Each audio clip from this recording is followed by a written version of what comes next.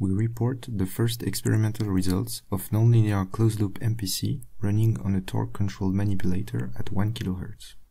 This video shows that the proposed closed-loop MPC outperforms open-loop MPC in terms of accuracy and compliance on a pick-and-place task with disturbance rejection.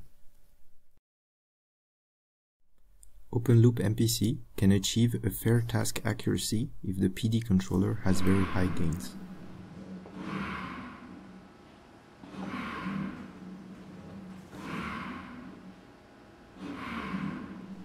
We are forced to trade off compliance against accuracy.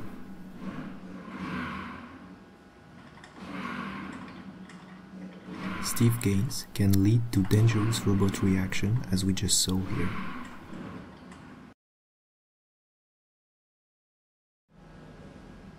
On the other hand, closed-loop MPC achieves a better task accuracy while preserving compliance thanks to its high-frequency state feedback and re-optimization of the reference trajectory over a receding horizon.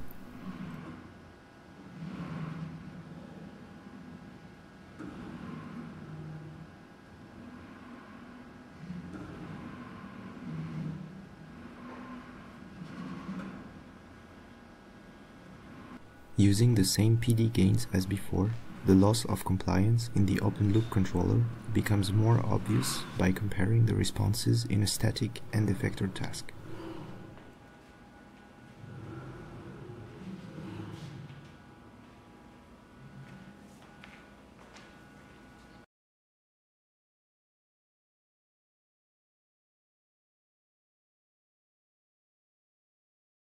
Closed-loop MPC is able to plan reactively new reference trajectories when pushed too far off its initial plan, which cannot be achieved by any open-loop controller.